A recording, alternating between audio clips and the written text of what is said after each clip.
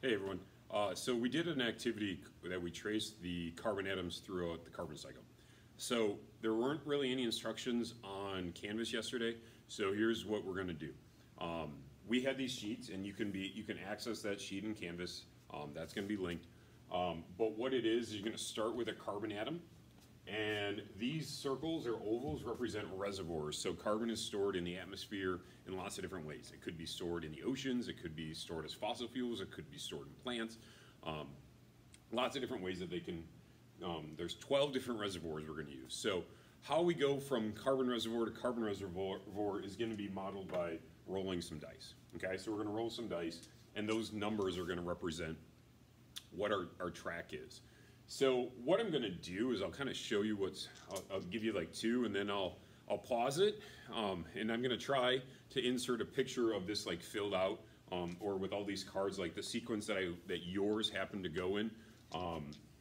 So if I can insert that picture into my iMovie, we're good. If not, I'll figure it out. So the idea is we're gonna start with some carbon reservoir, and I happen to roll a 12, okay? So we had some cards, and I go and I find carbon, or carbon reservoir number 12. And I don't know if you're gonna be able to read that or not. I'll always reverse for you. So it says carbon in the rivers and lakes, fresh waters. So what I do is I'm gonna write number 12, carbon in rivers and lakes, parentheses, fresh water. And I'll show you that in a little bit. Then what I'm gonna do is I'm gonna roll my dice again. I happen to roll a 12 once again. So a carbon can't stay in the same reservoir without some process happening, and that's what these squares are going to represent, is a process that is going to go through and transform it. So on your worksheet, there are these, and again, my camera is reversed right now, but there are these processes that you can reference and you can look at, and these are chemical processes that will remove carbon from a reservoir.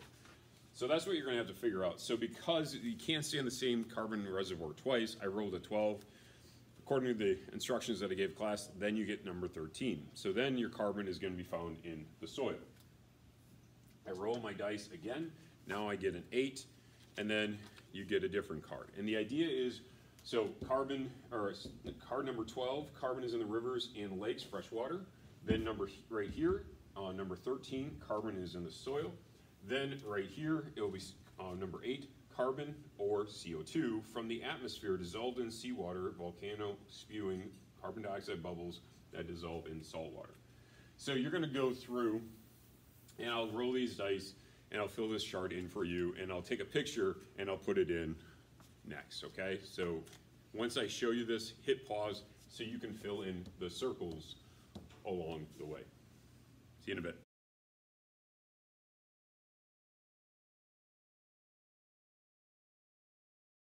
Okay, so hopefully you were able to, I was able to insert that picture, and here are our 10 rolls of the dice. So you probably can't see it, it's flipped for you because I'm doing a forward-facing camera, so that picture is gonna be important. So these are the 10 reservoirs that your carbon atom is gonna be in.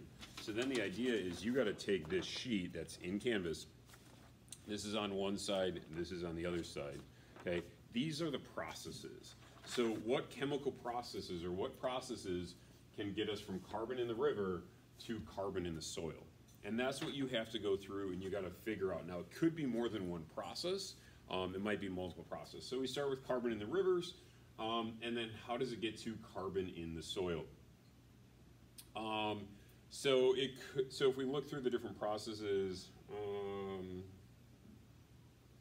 it would probably, one of the best ways to get it in, maybe I would say burial and rock formation,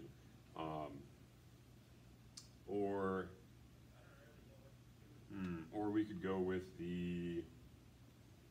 it's in the rivers.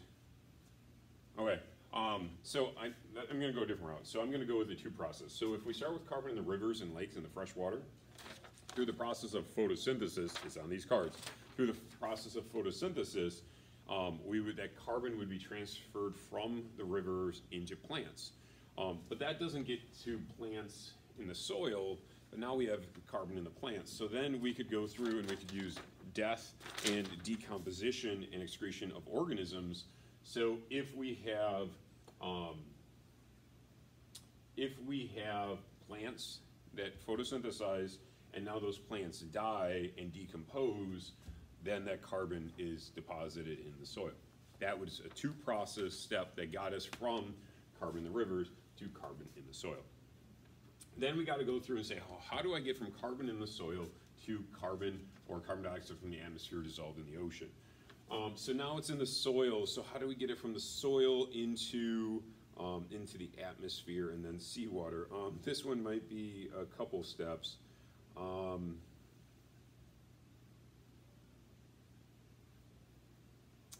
right. So I think what I'm going to do then is I'm going to go through burial and rock formation, because now it's in the soil. So that sediment is going to get compacted. I'm just reading it off here. It's compacted, squeezed together to make a rock. That's the first process.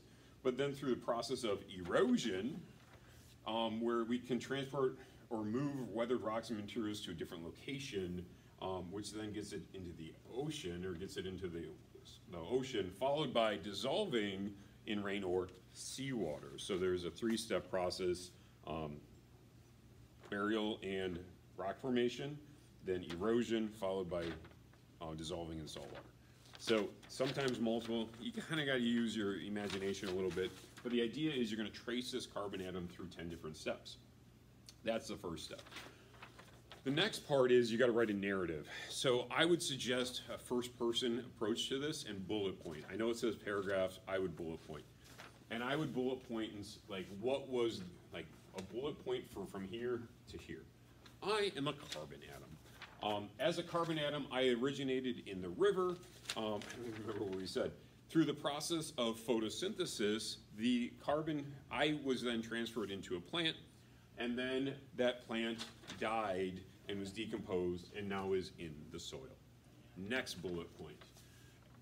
I, because I'm the carbon atom, am in the soil, but then through a process of burial rock formation, I was put into the rocks, which then I eroded into a different spot, and then I was into the ocean. I eroded into the ocean, where I was then dissolved by rainwater or salt water to be then deposited in the ocean.